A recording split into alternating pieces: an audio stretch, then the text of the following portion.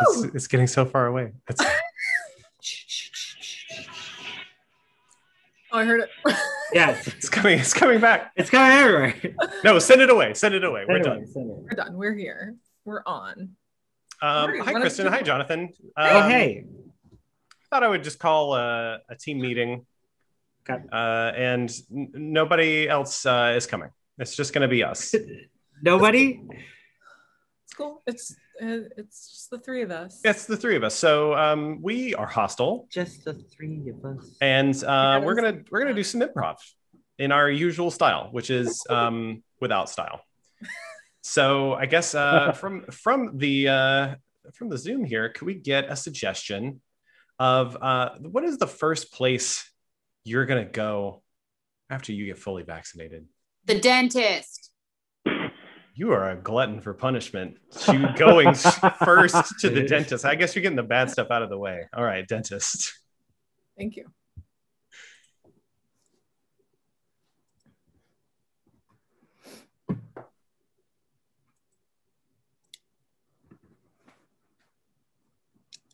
The caramel is just about right for the coating of the apple.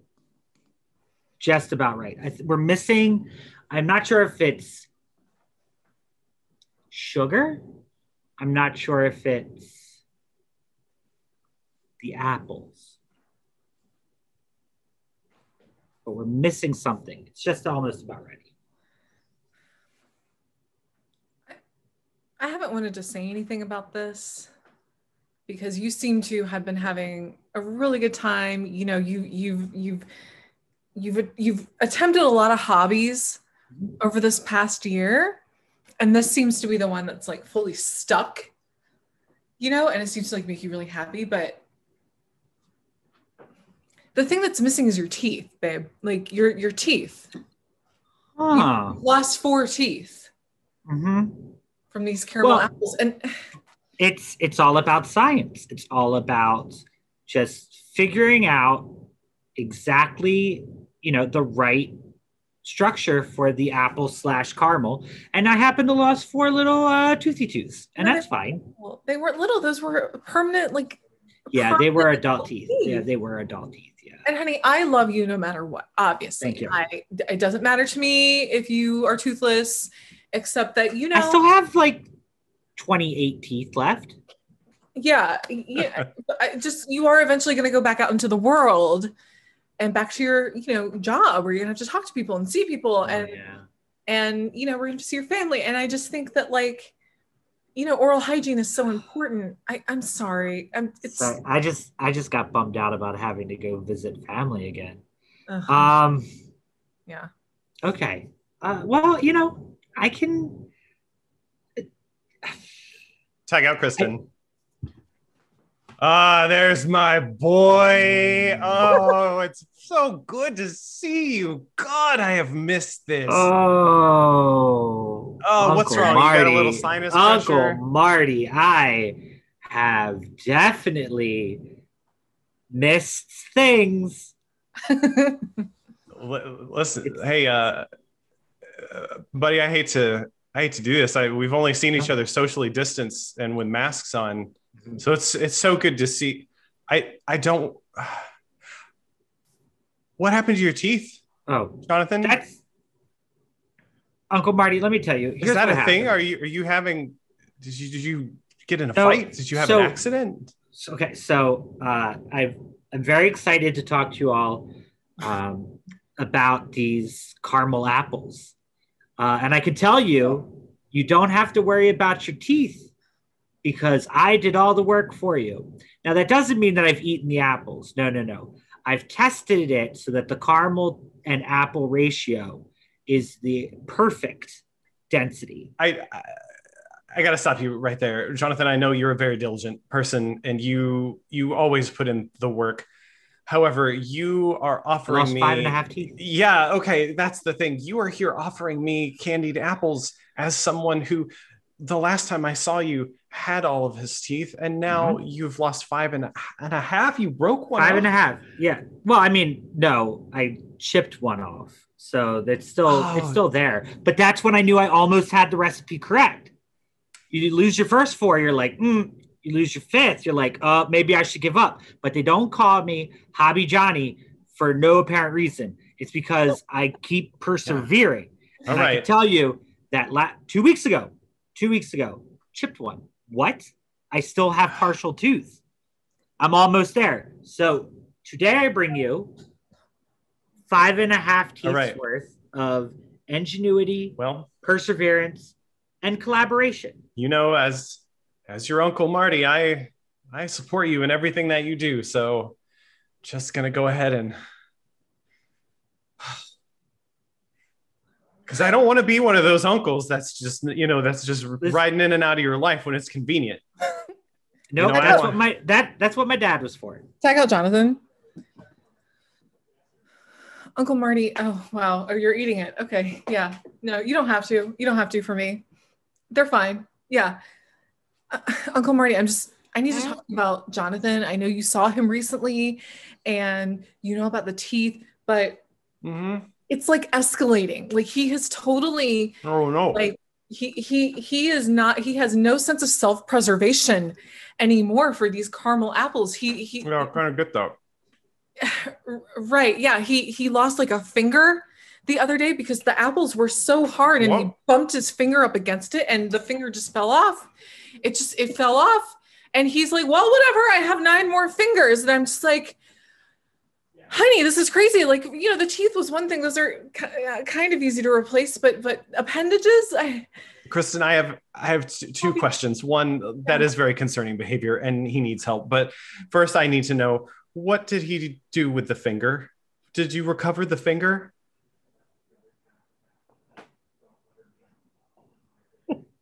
Okay.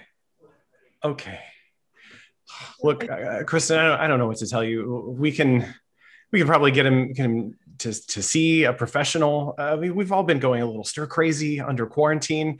I started getting old back issues of National Geographic thinking I would complete my collection. That magazine has been around for like 100 years. Oh, wow. Yeah, my apartment is terrifying and I'm afraid that I'm going to die and end up on one of those hoarders shows. But that's okay. Maybe he and I could do something together, you know? Like sand art. I was thinking like a group, you know, like a group, kind of a group therapy. Sand art. Sand art sounds easier, actually. I saw an Instagram with sand art the other day, and I just thought, wow, that looks really peaceful. That's nice. Yeah. Would you like to join us? We could.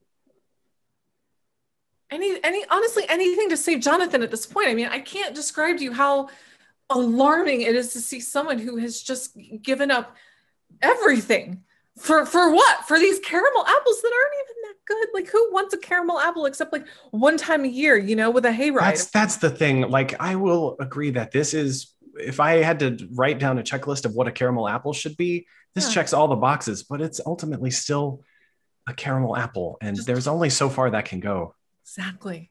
All right. I'm just going to leave that there, but hey, let's do sand art this weekend. Okay. Okay. That sounds really nice. I can't believe you two. I have been standing outside this door hearing everything you said. And I can tell you one thing. I can replace my finger. I sure as heck can replace my teeth. But you know what I can't replace? You know what I can't replace? What is it? My broken heart. Honey. Oh, like, he's gone. Okay. Well, look, he never could turn down a good deal. So I'm going to find us a Groupon. Okay. I'm going to Groupon. There's something I didn't tell you. What is it? I can't find muffins. Like our cat muffins. I can't. Oh, God. I think something happened with the caramel apples and muffins and he's not telling me. Oh, God. I don't listen, Kristen. Okay, I don't want to be that uncle that just rides in and out of Jonathan's life, but I feel like this is a lot. This is maybe a little more than an uncle is capable of dealing with right now. Sorry, I didn't know who else to turn. No, it's not your fault. And I'm sorry because I didn't realize I had a limit, but I think I'm up against it. Okay. I am gonna go, and I will see you both at Sand Art. I saw an open slot on Sunday, and I'm gonna book it and send it to him. Okay.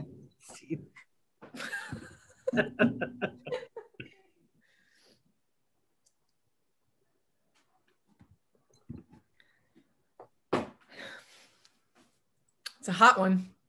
Oh boy.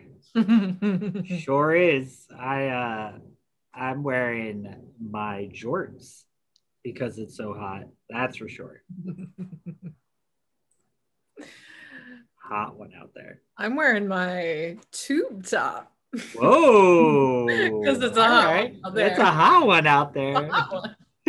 Ooh, I am wearing my bathing cap because I know I'm going to get into that pool at any point in time because it's a hot one out there. That hair wet during this hot one. Don't want to get that chlorine touching these follicles. I'm wearing my flippers. Whoa. Yep. So I'm ready to dive on in. Dive on into the beach later. Because it's a hot one. It's a hot one. Woo. Yeah. I brought the crackers. Yeah. All right. You folks waiting to get into the Baltimore City pool? Yeah. Oh, yeah. Oh, yeah. All right. Well, as you know, regulations have tightened up. So let me get a look at you. It is a hot one out here. I see you got your flippers going. Very good. Oh, a swimmy cap. That's thinking. All right, but I don't see none of you wearing aviators like out of that Tom Cruise movie. Tell me you got some kind of glasses that are a reference to pop culture or just comically sized or maybe from a different decade. It's a hot one out here. I have some just Wayfarers. Okay, did you at least get those in like a 20 pack so that if you lose one, you got as many as you need? Don't tell me that's your only pair of Wayfarers. No, I got them at Sunglasses Hut. They were like $100. Oof. What about you, bud? I got this eye patch because it's a hot one out there. And if you're gonna look like a pirate from the Caribbean, all right, you got to be ready. Yeah, come on in, bud. Wait, just remember those jorts when they get wet, they're gonna chafe. Oh, it's okay. I'm ready for it. I got my tube top and I have shorts and I have the towel in my bag and I hate to see this. I don't want to send you away, so I'll make you a deal. All right. I've got a Casio G-Shock watch, one of the big chunky watches that's rated for up to 30 meters. Would you be willing to wear that in the pool? Yeah, absolutely. Whatever gets me to that pool, this hot one, All right. Look, now you can't go telling everybody you got this from me, but I just want to make sure it's a hot one out here. Yeah. I want to make sure everybody's prered. Oh, I'm going to have a sweet tan line. Ooh. Now you're talking. All right, get on in here. Welcome to the Baltimore City pool. Oh, wow. A lot of people here for this. It's a hot one today. A lot of people here. It is a hot. I don't feel any cooler. No, there's so many people. Too many people. Many people. Maybe we should just dive on in, right? All right, let's just go in. Let's just go in. Take your jorts off. I gotta wear the jorts because. I didn't bring trunks. I didn't bring swim trunks. You're just wearing jorts? You didn't bring the trunks to wear under them? Why would you swim in jorts? They're not very hydrodynamic, I thought I would be good. I didn't think about packing them. I'm prepared for everything. I got if I look in I had the eye patch wearing it. I got crackers for snacks. I got some juicy juices. perfect. But I didn't even bring a towel. No, Hey, this is my folks. fault. Hope you're having a good time here. Sorry to interrupt. It's just I keep getting reports that you're just kind of milling around and not enjoying the Baltimore City pool. Listen, I'm enjoying it. Listen, sir, I'm sorry. We thought we were prepared. We had all of I thought so too. You went through my rigorous screening I process. know, but he's not actually wearing swim trunks, and we don't have any towels, and all I have is flippers. I don't have flip flops. And I'm sorry, sir. You don't have like a David Hasselhoff from Baywatch red Speedo underneath those shorts? Oh, no. No? I am wearing a Cisco thong from the song, but that's about it. And that's just for comfort. All right. Well, I'm going to tell you this maybe little known secret. It's okay to swim in shorts. They're not very hydrodynamic.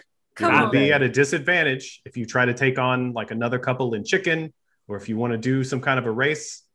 But if you're going for splashes, they do send out a lot of extra water. So you just be aware, use that information responsibly. And remember, they will chafe. As soon as they get wet, they will start to chafe. Got it. Okay, now you're making other folks uncomfortable. So I'd like to see you enjoying that pool, please. All right. Thank you. Enjoy your day at the Baltimore City pool. Okay. All right. Listen, I'm not trying to start a bunch of shit. But who the fuck is he? Whoa. You know what I mean? Who the fuck is he to tell us we're not prepared? Like, he's got a badge.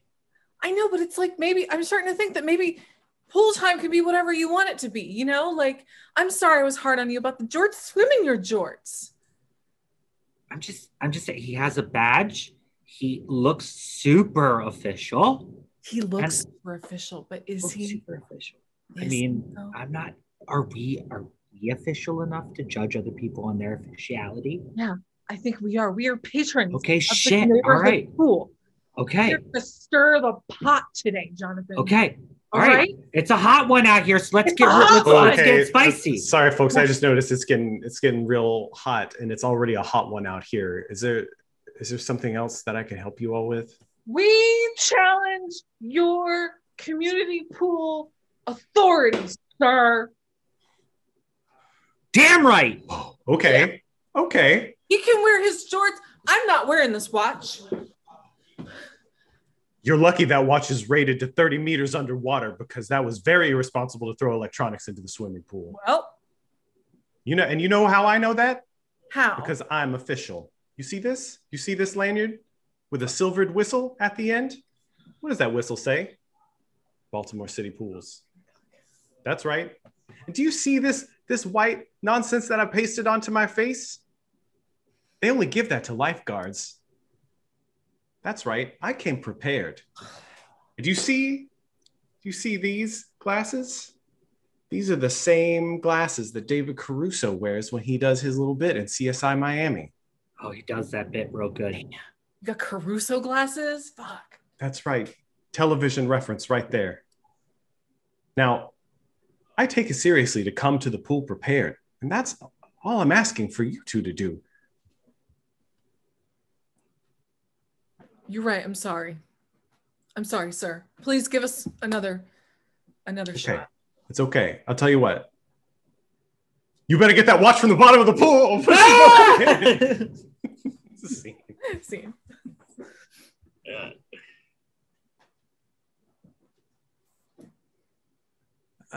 So I'm just kind of sprinkling blue sand in. I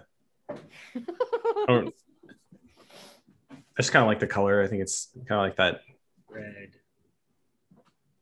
No. Okay, so you're just that's good. Green. No. I think this is nice. Honey, are you having a nice time? I mean, it's nice to know that I won't find mystery sand in places when we're doing this, but like, it's just, I don't know. Where's the like energy for it? Well, honey, it's about like, relaxing. It's about not, we're trying to take you away from the high intensity world of caramel apples, and we're trying to, show you a softer side to light. Yeah. Well, softer side could have been like, I don't know, like maybe we're dipping apples into marshmallow. That's a softer side. No, honey, there's no apples here. And there's no apples here right now. Jonathan, to dip into marshmallow, you need to heat that marshmallow mixture to a very high temperature. So hot. Okay. Could we just do like one bowl together? Sure. Could we just do like get a bowl? Like one like, nice sand. Yeah. Yeah. Okay. So here, let's do this. Marty, could you put red into the center of the bowl? Okay. Yeah. Just we'll start with a nice base of red. Yep. All right. Okay.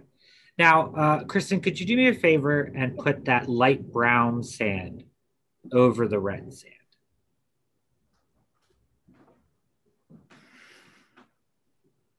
Beautiful. Okay. Okay, so that's a good, nice, even coating. Kind of like a lava core and a kind of a dirt surface. Yeah, over the top. I think that has a good core for sure. And then I'm gonna take this pencil. I'm just gonna jab it in there. Oh, okay. Now this, I get it. I get it. This is a beautiful piece of artwork. Babe, not everything can be caramel apples. I told you no caramel apples today. Kristen, do you see a caramel apple in there? Because I didn't. But, but man, does that look tasty? Don't eat it. Don't try. I won't. No, I promise I won't eat it. Thank you. Oh my God. I don't even know what that would do to the sockets. I am very excited to tell you that I called ahead of time. And we're allowed to do snack time while we're doing this. Jonathan, no. Jonathan, this was supposed to be a nice way for us all to relax and decompress after your recent, frankly, don't unwrap. That better not be. Carrots. Okay, carrots. Okay, I like carrots. And caramel apples. No! Jonathan, no! Why, Jonathan? Why? This is too much, okay? I'm just your uncle. I wasn't here your whole life to see all the twists and turns that it took to get you here, and I am not equipped to pull you back from this edge. Jonathan, I'm your wife, okay? I want to bear your children, but I can't. Not like this. Not like this. What are you gonna do? Try to feed caramel apples to our baby? I'm pregnant, okay? Kristen, it is irresponsible of any parent to feed a caramel apple to a baby. Now, I do have to say, one, very excited about our child. Two, I'm already thinking about blending this and seeing what a juice would come out of it. Oh, okay. And then that's what we will feed our children. Kristen, if you need a place to crash, you're always welcome. Jonathan, you need help. Ah! I knew it. Honey, stop. You have so much left. Why? It's just 6. That was the other half. Do you see how this doesn't fit with your whole story about this being science and you're getting better? It seems like you've really plateaued. Still only a half, so I'm almost there. So where? Where is there? Where are you trying to get to? The perfect caramel coating of a caramel apple. And that happens when you've lost all your... I guess every tooth. That's